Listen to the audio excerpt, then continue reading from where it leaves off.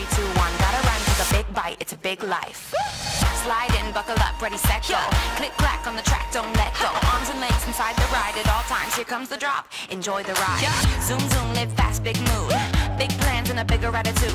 Life short, so you gotta live it up within the limit. Cause it's just a visit if you blink, you miss it. Listen, zoom, zoom, live fast, big mood. Big plans and a bigger attitude. Life short, so you gotta live it up within the limit. Cause it's just a visit if you blink, you miss it. Listen, 5, 4, 3, 2, 1. Gotta run to the big bite. It's a big life.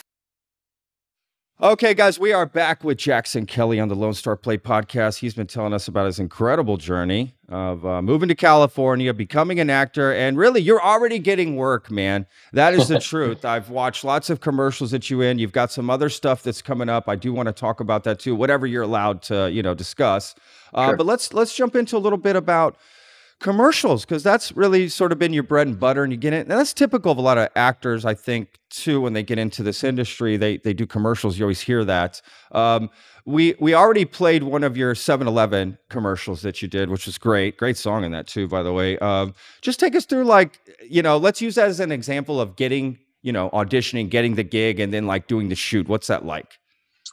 Sure. So basically, my agent will get a breakdown from a casting director, and the casting director will say hey, we're looking for these sorts of kids. Do you have anybody? And then my agent will say, well, hey, I've got this kid, Jackson Kelly, you might want to see. And then they take a look at, my headshots, my resume, and they say, okay, I think he could work. Let's give him an audition and see what he comes back with. So then my agent sends me the breakdown, the audition, and it'll have everything laid out. They'll say, okay, we want a video of you. So for the 7-Eleven one, they had me dance to a song, and then they had me do some sort of I had to talk about something, or it really for commercials, it's a lot about just your overall vibe. It's not so much your nitty gritty acting chops. It's more of just your look and just the energy you bring and that sort of thing. So the auditions are always really relaxed and fun. And oh, wow. Because of COVID, they're all on self-tape. So I'm in my apartment with my little video camera, just sort of, this one I was dancing to some club song. And, I'm just you just got to go into it and remove that embarrassment from your brain and just go crazy.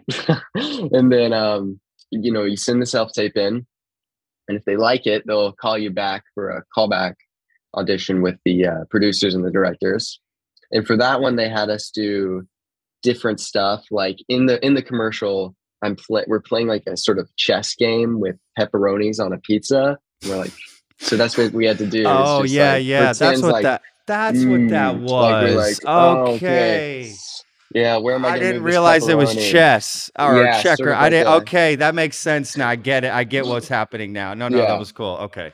And so I was pretending to play this chess game, because they've got the whole thing playing down their head. They know what they're looking for. And so they're just trying to test the waters with different kids, see what they like. And, I was lucky enough that they liked, or saw something in me. And they, what I love about it is they always assemble a really fun cast of people. And so every commercial I'm showing up and I'm meeting really great new fun people. And, so yeah, that's kind of how it went. Is just, you send in the tape, you have the callback, and then they book you for the job. And then that's bam. How long a shoot? Is it just a day or two for something like that? Normally the standard is just 2-day shoot. Yeah. 2-day shoot. Right on. Any anybody in any commercials or any jobs you've worked with that you've, I don't know, met any heroes or actors or somebody that you have always wanted to meet or anything like that? Oh, I got to work with the director who made the Now You See Me movies and Clash of the Titans. Oh, I worked with him on the T-Mobile commercial. What's his name? What's that guy's name? Louis something. Oh, I'm blanking on his last name though. That's actually really embarrassing. It's not Letier. It's not Letier, is it? No. Possibly. Is it French? Sure. Yes. Yeah. The French guy. That's it. Louis Letier. Yeah. That's his name. So that's his name. It's crazy because these commercials, they're getting these big time directors to make them. And it's great for them because, it's easy, fun work, 3 days. But these commercials are multi-million-dollar productions. And it's just the amount of stuff that goes into a 20-second ad you see on TV. It's millions of dollars and like hundreds of jobs. It's just like, Wow. it's crazy. Just the infrastructure behind these commercials. It like people have no idea, like really just like what goes into them.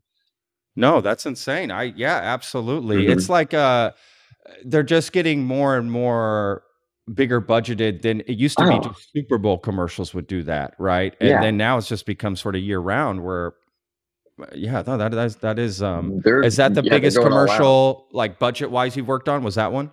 The T-Mobile Yeah, one? it was the T-Mobile because that was the Which is release of hilarious, by the way. It was such a great commercial, dude. It really is. yeah, that was a And fun White one. Snake.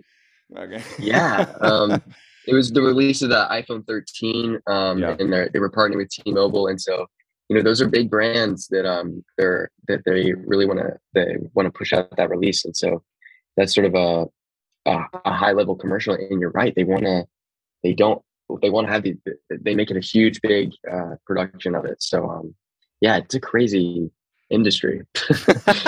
Definitely. It really is. But I love Yeah. it all the same, right? Like, yeah, Yeah. we get the entertainment from it, which is all we want at the end of the day. I Yeah. mean, you're a fan first, right, of film and TV and music and those things, Totally. right, as well, consumer as well. So time for a segment called Reheat, where we look back at a past episode that we think you might enjoy. This week, we want to tell you about Norman Buckley. We just released an episode last week with him talking about Sweet Magnolias and his episode that he directed of NCIS Hawaii. But we also interviewed Norman Buckley after the first season of Sweet Magnolias. It's a phenomenal interview that really breaks down his history of getting into the industry, editing, directing, writing, how it all happened. It's a great story about Norman Buckley. And please, we'll put a link in the description. Check out that video. Hope you enjoy it. All right, guys, let's get back to the episode with Jackson Kelly. Hope you're enjoying it. Back to the show.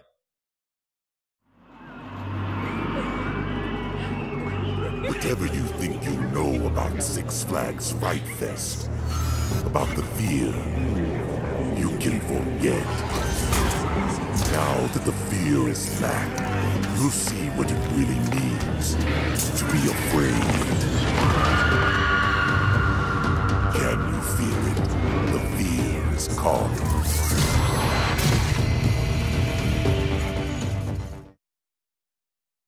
Look, Jackson, what I want to do is talk a little bit about whatever you can discuss about your upcoming projects that you have coming out. I know you're working on some Disney stuff potentially, right? Yeah. So I've got a couple projects coming out this year. One is there's a show on Disney Plus coming out, Ultraviolet and Black Scorpion.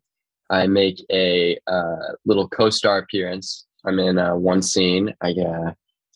So yeah, I'm in episode, I think, 15 of that first series. I can't say like what's going on, but Sure. yeah, I'm in that. And What kind of show is that? What, just so we know, I don't even know. So yeah, Disney's doing something really interesting is they're basically their first show that they're crossing between Disney Channel and Disney Plus. So it's like it's Disney Channel, but it's not there's no laugh track, it's not multicam, it's single cam. It's like a superhero story. Superhero, okay. And superhero story. Got it. It's got a full Latin influence. It's Ay, like vámonos, these like anda. All right. luchadors. Yeah. Yeah, it's really cool. It's a super progressive show. I think it's gonna knock it out of the park, and I can't wait for everyone to see it.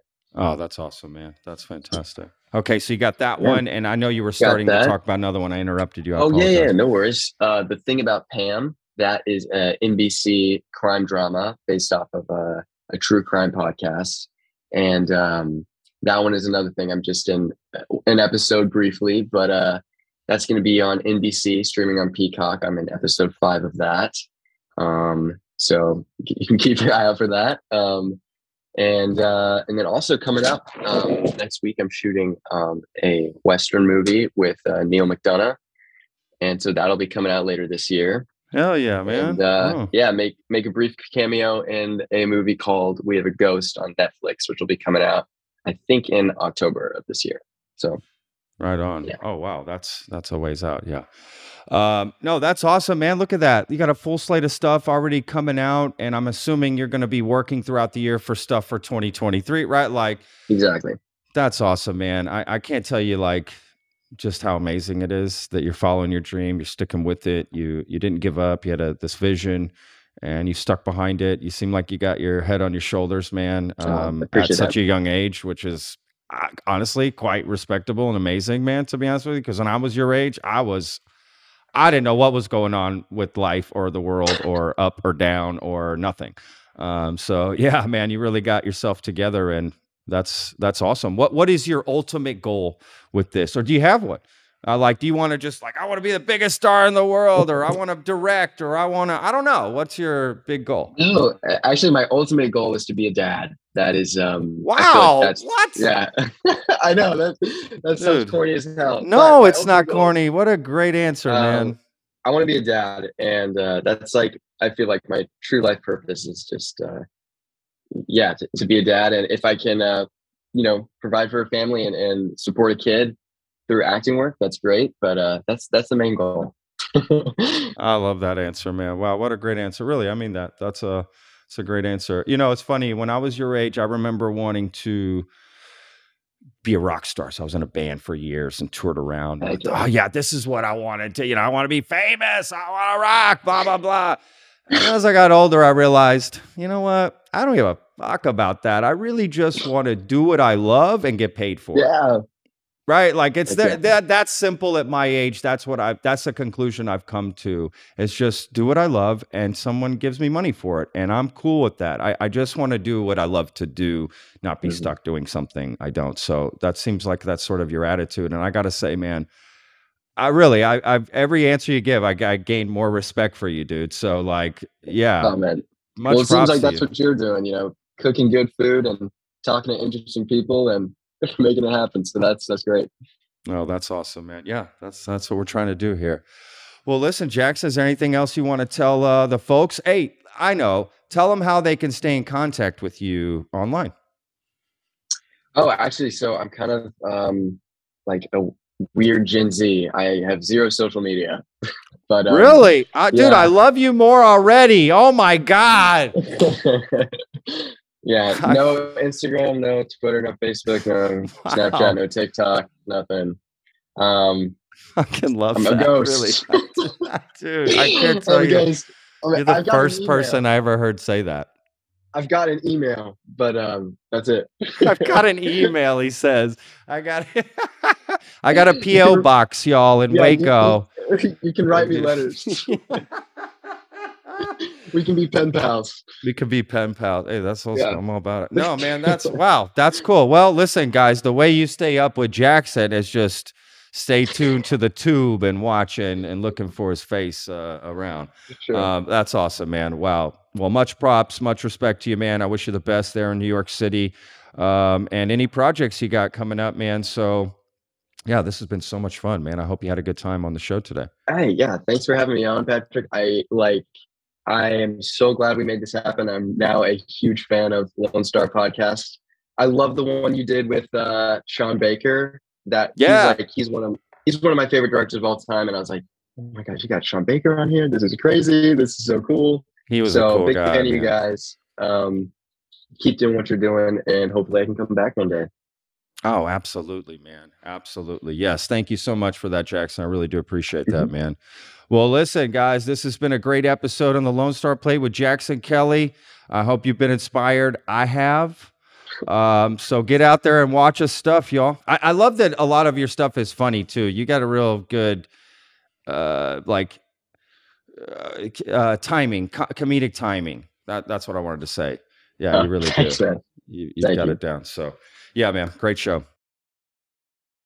On next week's episode of the Lone Star Play podcast, we interview members of the Lucio family and director Sabrina Von Tassel. She's been on before to discuss her film, The State of Texas vs. Melissa. Of course, if you've been following the case of Melissa Lucio, you'll understand why we did that interview. So be prepared. It's intense, it's emotional, and it's very visceral, but well worth it. It's an important cause that we're supporting, and we encourage you to look into Melissa Lucio's case, and it's a very important episode. So be on the lookout next week for that interview.